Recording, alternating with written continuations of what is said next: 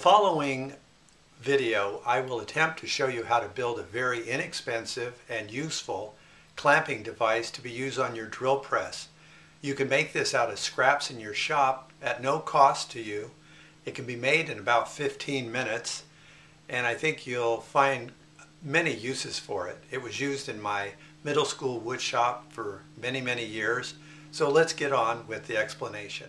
The materials you will need for this job are wood glue, 2 pieces of wood. Here I'm using 6-inch by 8-inch pieces of maple. You can go larger depending on the size of your drill press. About 7 screws, and either here I have a metal rod or a small dowel or a small wooden knob, your choice. On my first step, I'm going to measure 2.5 inches in from the side of the wood. None of these measurements are critical, but then I'm going to take a square and make a square line in 2.5 inches from the side. My next step, I'm going to take my straight edge and mark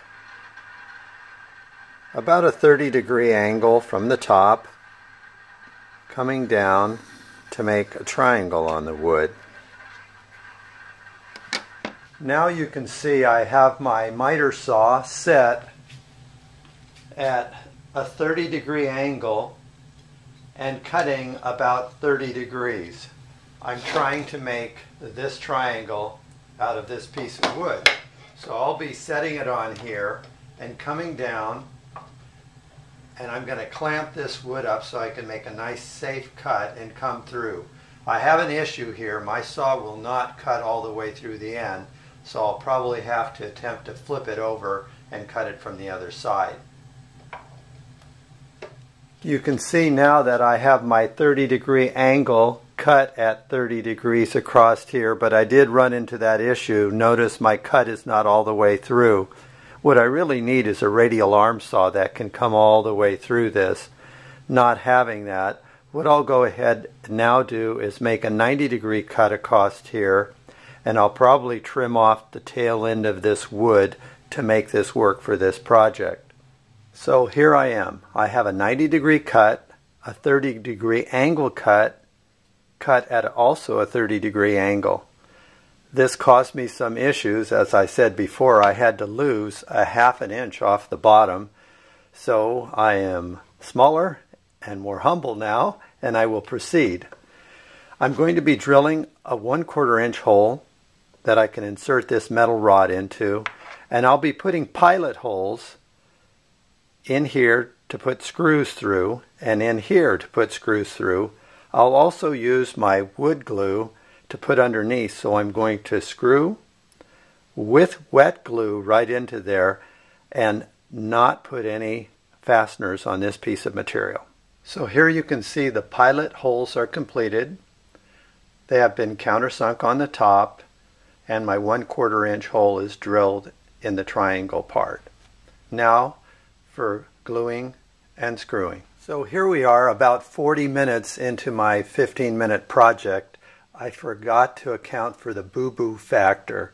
When you're putting screws into maple, make sure you're generous with the pilot holes in size. Now I'm going to take and tap my metal rod into this 1/4 inch hole, and you can see now I have a sliding surface.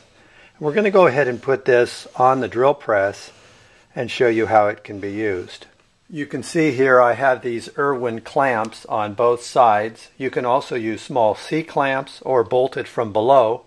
And now this sliding triangle, I can set my piece of wood where I want it to be, slide that triangle in, and sometimes a little tap right here locks it even better. I'll turn on my power, get it right centered, and come down. And what's kind of nice is you can drill multiple holes in the same spot on a lot of pieces of wood by just making a mark here and sliding it into that mark each time. When you move it out, you can see it's kind of tight. It's hard to get it loose. I might have to tap it a little bit like that to break it loose. But then you can also use it, blow out the dust in there. You can set pieces of wood like this down, or you can get pieces that are taller like this and set them in there in numbers of different positions, and it locks it in good and tight. So I hope you enjoyed watching this, and I wish you good luck with this project.